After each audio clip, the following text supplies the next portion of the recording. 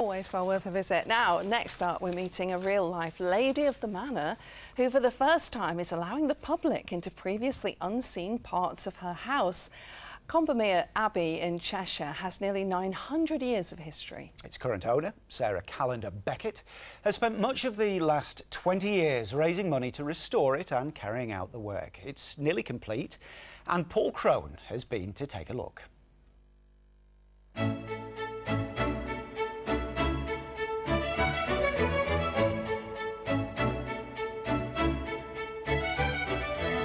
It's been a Cistercian monastery, a Tudor manor house and a Gothic country house. Now, after 20 years of renovation by the owner and sole heir to Combermere Abbey estate, the full extent of this Cheshire hidden gem can be seen by the general public. It's terribly important that people know about the history of this land.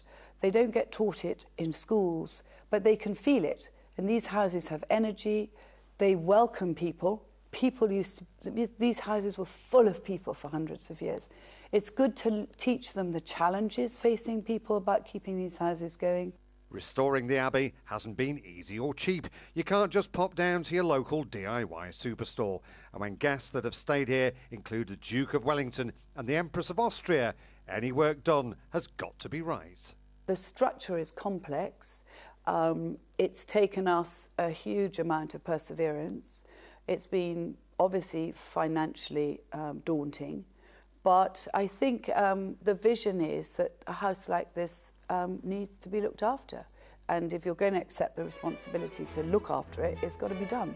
It's got to be done well.